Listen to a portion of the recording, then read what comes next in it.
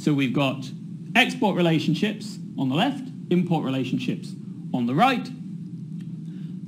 The structure of the graph is exactly the same as before, and the main thing I want you to focus on is, particularly on the export graph, you can see again we've got relative stability. There's a spike related to COVID, and then the TCA hits, and this thing really falls off a cliff.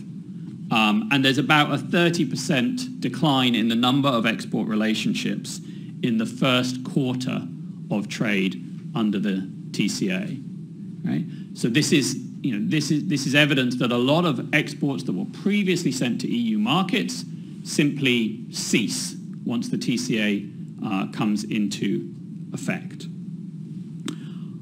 Which export relationships are being affected? Okay. Well, if we break it down by looking at the kind of size of the export relationships, it's overwhelmingly lower value relationships. Right? So it's the relationships that account for kind of smaller amounts of trade and that are with smaller destination markets. So, for example, a relationship with Slovenia is much more likely to have been destroyed than a relationship with France or Germany. Right?